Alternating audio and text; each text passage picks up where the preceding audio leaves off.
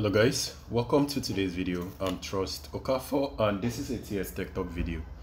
On today's video, I'm going to show you how to remove a repost from Threads app. This is quite different from deleting the repost. So I'm going to show you guys just how to do the removing a repost. Now go ahead and open your Threads application, and then to repost, you already know how to do that. I'm just going to scroll down to a more reasonable message. I'm going to click on this area and I'm going to click on repost.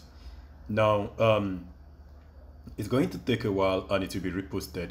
So if you come over to your profile, this is the post I just reposted, and to remove this repost, all you need to do is to click on the same icon, and then you are going to see where it says remove. So just click on remove and you notice it says removing, and it has been successfully removed. Now it's no longer on my profile. If you refresh, it's going to be gone, just like that. So I hope this video is helpful, and thank you guys for watching, and see you on my next video.